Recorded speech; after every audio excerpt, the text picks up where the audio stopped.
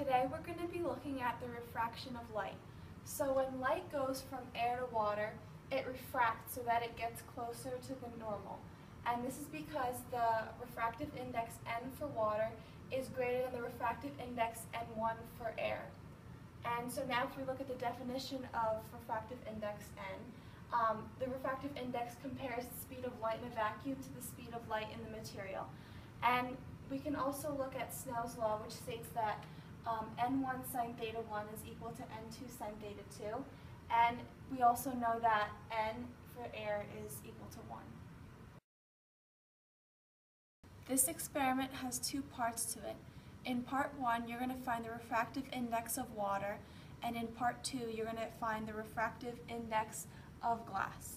So the equipment that you're going to need is cardboard, a polar graph paper, pins, a container with water, glass, and some tape.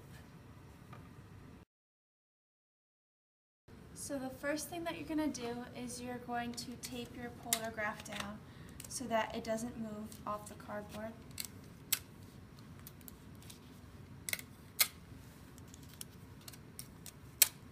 And then you're going to pour the water into the container.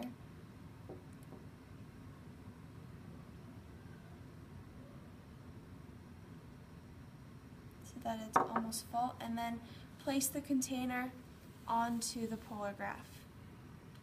Okay, so next you're going to take your first pin, and you're going to place the first pin in the center of the polar graph and align it with the container. And you're going to take the second pin, and we're going to make this incident angle 15 degrees. So you're going to place it at 15 degrees, okay? And then take the third pin, and you're going to come to the other side of the container, and you're going to look through the water, and you're going to see where the pins are aligned, and you're going to place the third pin in line with the other pins, like that.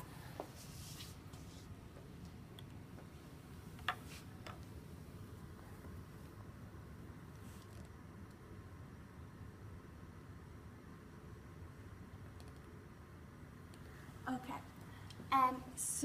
and you're going to measure the angle, and that's going to be the theta 2.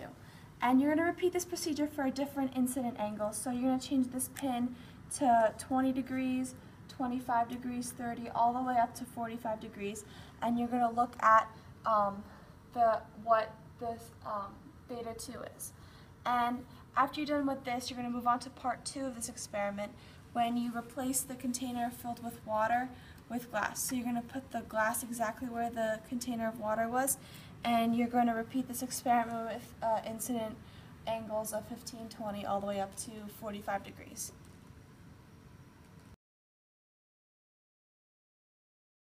After you've filled up your data table, you're going to use the information to find sine theta 1 and sine theta 2.